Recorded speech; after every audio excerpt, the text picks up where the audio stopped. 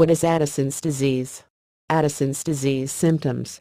Addison's disease is a hormonal disorder that occurs when the adrenal glands in the body, which reside just above your kidneys, don't produce enough of the hormones cortisol and or aldosterone. It's the common name for the medical term hypoadrenocorticism or adrenal insufficiency. It occurs in all age groups and seems to affect both men and women equally. Addison's disease is typically characterized by loss of weight of the skin in areas of the body. Addison's disease symptoms. People with Addison's disease are commonly irritable and can be depressed. They also tend to crave salty foods. Hypoglycemia, or low blood sugar, is commonly seen in children with Addison's. And with some women, they may notice that their menstrual cycle becomes irregular or stop altogether.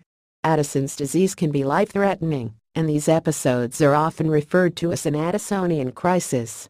Medical symptoms of an Addisonian crisis include sudden penetrating pain in the lower back, abdomen, or legs, severe vomiting and diarrhea, which is often followed by dehydration, low blood pressure, and loss of consciousness.